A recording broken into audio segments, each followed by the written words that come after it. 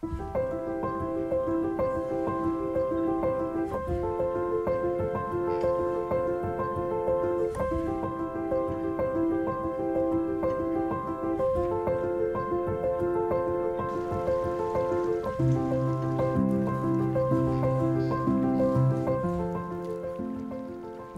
has fished through the stretch a couple of times with different dry flies, but without luck.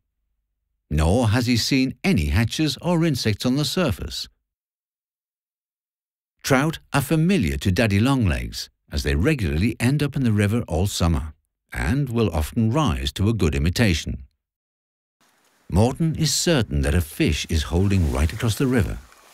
He's seen it several times the last few days, but not today. Now an accurate cast is imperative, with a perfect drift across the trout's lie. In these situations, daddy longlegs are mostly fished dead drift.